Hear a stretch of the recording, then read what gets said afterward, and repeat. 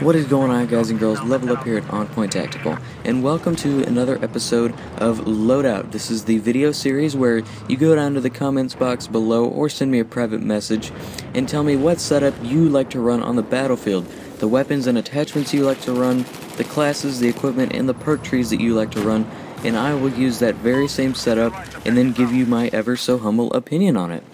Today's loadout comes from The Working Dead, and he sends me a private message and says, use the M4 carbine on the engineer class with the Kobra red dot sight, the laser sight, the angled foregrip, and the suppressor.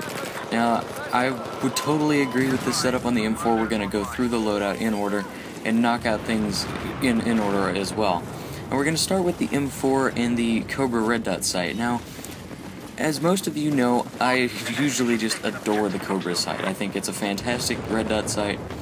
Well, it's not really even a red dot. It's more of an appropriately called reflex sight. It's a fantastic reflex sight, and it gets the job done on a lot of weapons. But on the M4, and I think it's because the front sight post is so close to the red dot, it sort of hides the actual reticle and makes it a little bit harder to track than it is on, say, an M16A4. Now, with that being said, I think that my favorite red dot or reflex on the M4 is the actual American red dot reflex sight. It has a bit of a bigger dot than the Coyote sight, because if you're like me, you every once in a while lose the Coyote's reticle because it's so small in fire or in incendiary grenades, and sometimes just in firefights in general.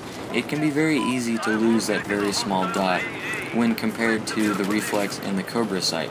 So I would say that the Kobra sight is, while it's a fantastic sight, and if you're trying to use the same sight on every gun, I totally get where your head's at, but if you're gonna be using the M4 as your weapon most of the time, I would say try out the reflex sight and see what you think. Now, the laser sight, as you know, increases your hipfire accuracy.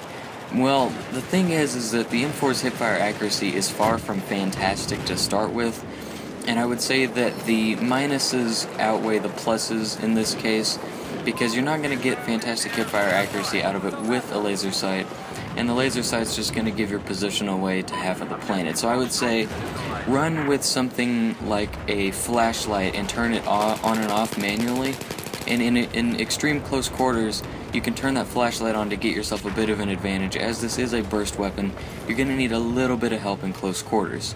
So I would say that would be the equipment I would run on that accessory slot. Now, the suppressor, I totally agree with your mentality of trying to stay off the mini-map, but again, the laser sight sort of contradicts that. So if you take the laser sight off, the suppressor is a fantastic attachment on the M4. Now, it is going to hurt your hipfire even further to run the suppressor, but we're not really worried about the hipfire accuracy of the M4. And I would say that the only drawback to the suppressor is obviously the range disadvantage that you get. And seeing as to how the M4 has a carbine damage model, it's very easy to start to suffer from that 15% damage at long range, and really just want to slap yourself for using a carbine. Now, that range comes up much faster than you might think it does, and the best way I would say to combat that would be to just don't shoot at long-range targets. Even if they're engaging you, close the gap on them or wait for them to close the gap on you.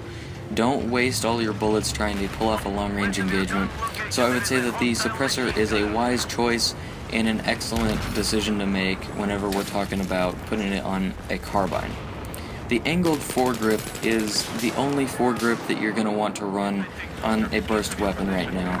The first shot recoil multiplier is 2.5 on the M4, which is ridiculous. It kicks like a mule every third shot, because it isn't a first shot multiplier on 3-round burst weapons, is a third shot multiplier per se. So you do get some advantages to where you can tap fire it and get it to shoot almost automatic and sort of see that same kind of recoil, but I'm not going to say that it is a fantastic choice still, even though it is going to help you combat that recoil, simply because if you run an ergo or a vertical grip, you can get that same hipfire advantage that you lost before, and also get an advantage to your ADS spread while strafing. Now the 93R handgun is an amazing sidearm. I absolutely love this secondary. I would probably have more kills with it than any other sidearm in the game right now, except for maybe the 1911. If you tap fire it, it shoots kind of like a G18 if you tap it really fast, if you spam the trigger. But if you space it out, it honestly isn't too bad at medium range. Now I know it's not anywhere near as accurate as the M4 is, but it isn't too bad at, say, 20 yards or so. You can still kill a person with it. Now you told me to run the Ghost Ring and the Laser Sight, both of which are great attachments, but I would say opt out for a micro red dot if you get it unlocked on the 93R. It's going to make your life just a little bit easier for indexing targets. Now you've probably seen me use it already, but you told me to run with the SMA as well. I think that the SMA is a fantastic rocket launcher simply because it doesn't have near as much drop as, say, an RPG or a MBT Law. Now, I don't think that it's the best rocket launcher. I would say that the SRA and the RPG are still better. Now, the RPG is kind of a crapshoot. It's not that accurate, but it does massive damage to armored targets.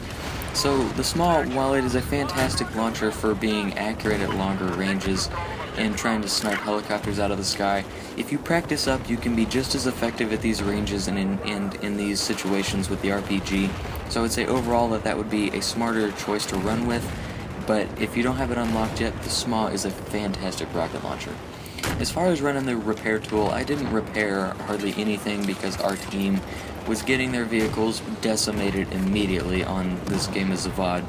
However, I did repair torch a couple vehicles, as you saw, and it is fun. It is just absolutely hilarious every once in a while, running around and then blowing up a tank with a little repair torch. It's just a good time. It's not all that effective, but it's certainly fun to see just a little torch just take down a 70-ton tank. But that's totally off to the side. I would say that is just something fun to do, but overall I would say that you would be slightly better off running with, say, M2 slams or the M15 AT mines, so long as your team's armor wasn't making it very far anyway.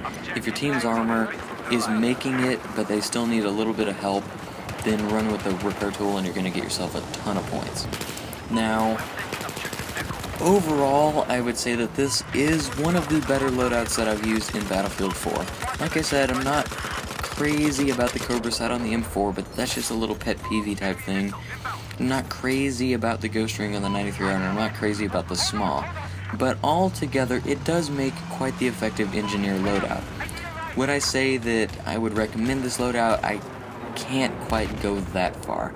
I would say you would be better off running an SG553 perhaps, maybe an ACWR or an AK5C. AK5 is a fantastic carbine, low recoil, high accuracy. It's a good little carbine. So I would say overall, if you want to try it and you love it, that is totally your decision to make.